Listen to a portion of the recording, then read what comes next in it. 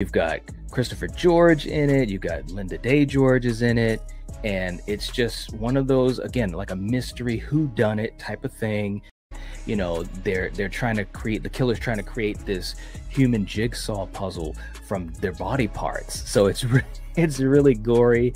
It's got some over-the-top scenes, but very well done.